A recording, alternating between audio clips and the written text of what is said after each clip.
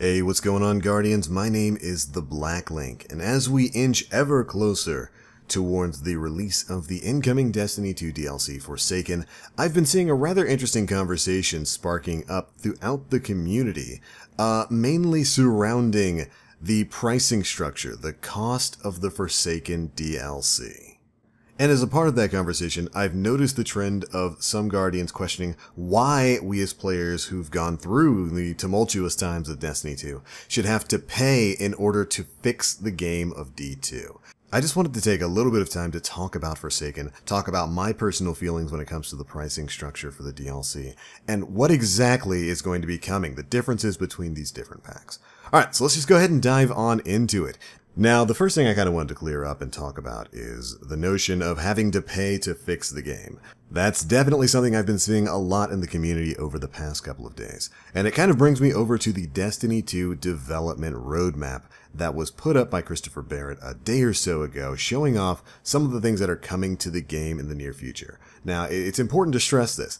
Everything you're seeing on this roadmap right here is free to all players of Destiny 2, regardless of whether or not you buy Forsaken. This includes a lot of the biggest changes that are coming to the game, stuff like the 6v6 playlist changes, bounties, randomized weapon rolls, the changes to weapon slots, gear collections, in-game triumphs. A lot of the stuff that is what is going to be fixing the game is going to be free to everybody who plays Destiny 2. And the reason I say that is because I've had a couple of people come to me in stream, basically with that sort of narrative, with that question of why do they have to pay in order to get randomized weapon rolls and something to actually grind for, all these big quality of life changes. So I want to go ahead and dispel the notion that you actually have to buy the DLC to get everything on this development roadmap. All the stuff you're seeing here, from update 1.2.3 to 2.0, everything except, of course, the Forsaken DLC itself, is free to every player of D2. All that stuff on this list right here is coming to you.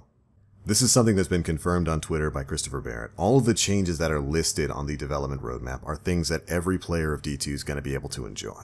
So if you're somebody who was worried about having to spend money to get stuff like random rolls and weapon changes and some of the new Crucible game modes and maps and stuff like that, you don't have to worry about that. Regardless of whether or not you own Forsaken, you're going to get this stuff when it comes out. Now that that's been said, let's go ahead and talk about the pricing structure of the incoming DLC. Alright then, so first things first, we know Forsaken is running at a retail of $39.99, $40 in the US. I know that's going to be different for some other countries out there. I think Australia usually gets like the worst of it when it comes to some of this stuff. But the base price of the DLC is $39.99, and to be perfectly honest, I find that to be a pretty fair price. Most of the time, these big expansions for Destiny like the Taken King, they come out at that same price point, so that doesn't really surprise me at all here.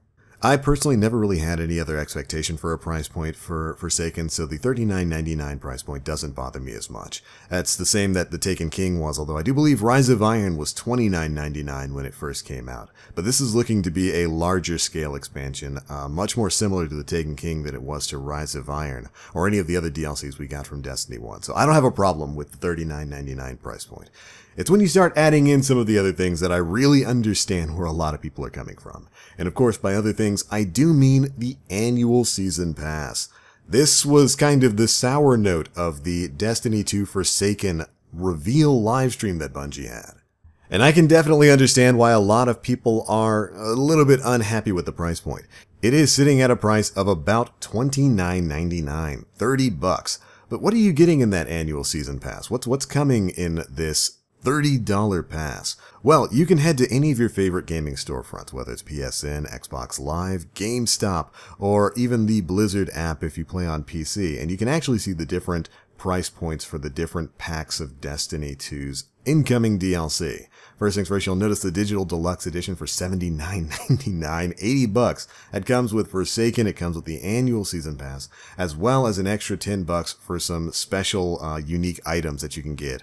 That include like an ornament for an exotic bow, a new ghost shell, and an emblem.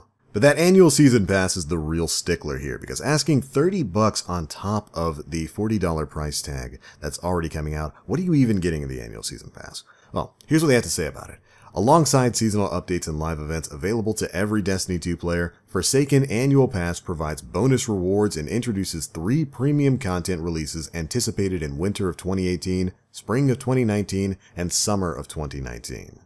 Now, during the live stream, Deej went on to describe these as basically being their new way of funding incoming events and content releases throughout the year. Kind of like the way Eververse was supposed to fund events and whatnot. They're utilizing the annual season pass now as a way to fund continued development of incoming minor content, not to the level of major releases like Curse of Osiris and Warmind, but more along the lines of things like the Taken Spring, if you remember that back in the Taken King, and possibly even the Age of Triumph.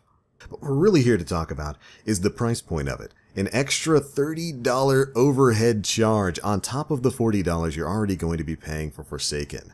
Now, like I said, I have no problems with the price point for Forsaken. That's about what I expected anyway. But I wasn't expecting an annual pass to be added onto here. I like that they're, being upfront about utilizing this to fund incoming content, but of course, previously in Destiny, we got some of that incoming content without the $30 price tag. If you remember Age of Triumph, that didn't really have to charge players anything. So I definitely understand when people look at the pricing structure of this and say, wait a second, $70 to experience the full D2 experience, $80 if I want the extra stuff for a DLC moving forward. That's kind of a big pill to swallow there. And I can agree with that. I definitely agree that an extra $30 on top of the $40 is a little bit questionable in my opinion. Even though I do understand the reasoning for why they're charging for this sort of thing, it doesn't make me any happier to spend an extra $30. I mean, you guys know I'm going to do it. I'm a Destiny content creator. I basically have to. And I'm more than certain that I'll get my money's worth of time out of it. Now, I've talked to a lot of people on and off stream about how they feel for the pricing structure of this. And, it breaks down to basically $10 per content release. $10 for Joker's Wild, $10 for the Black Armory, $10 for Penumbra. Which when you look at it like that, that's not too bad. If Bungie goes forward and maybe breaks up the price so you don't have to buy all three of them at once, if you could buy them individually like you can do with DLC packs, that might be a little bit better. And I certainly heard some talk about that being the case moving forward. I don't know if those options have popped up on most digital or retail storefronts for these 3 content releases that are tied to the annual pass. But the point here is it worth the extra $30, especially for content that previously we've gotten free after a lot of players have already invested a lot of money into Destiny 2? And a lot of players would say that some of the money that they put into D2 hasn't really panned out for the best. I mean, certainly Warmind's good, but Curse of Osiris probably wasn't worth the overall price of admission. So when you're totaling all of this up, paying $60 for the original Destiny 2, maybe more if you got the season pass, the $30 for that, plus another $40 for this incoming DLC with Forsaken, which I'm fine with, but then another $30 on top of that to get some upcoming seasons of content that are going to be smaller content releases, maybe not quite to the scale of Curse of Osiris and Warmind. That's a lot of investment for one game, especially one game that has thus far really not lived up to the potential that it was supposed to have. And so, looking at it from that lens, the lens of a consumer like that, I can definitely understand why a lot of people are trepidatious when it comes to dropping another $70 on Destiny. I know if I weren't a content creator, if my channel weren't kind of built upon the foundations of Destiny and video games as a whole, I would probably hold off on at least spending the $30 for the annual pass. I would buy the DLC because I want to play that, but I would probably hold off on spending that extra $30. And part of that is because we didn't really know what exactly was coming within this annual pass, within those 3 content releases. We talked a bit about this in the EotW video. They put out another infographic that broke down the differences between the Forsaken major expansion, the seasons that are going to be free for all players of Destiny 2, and the annual pass.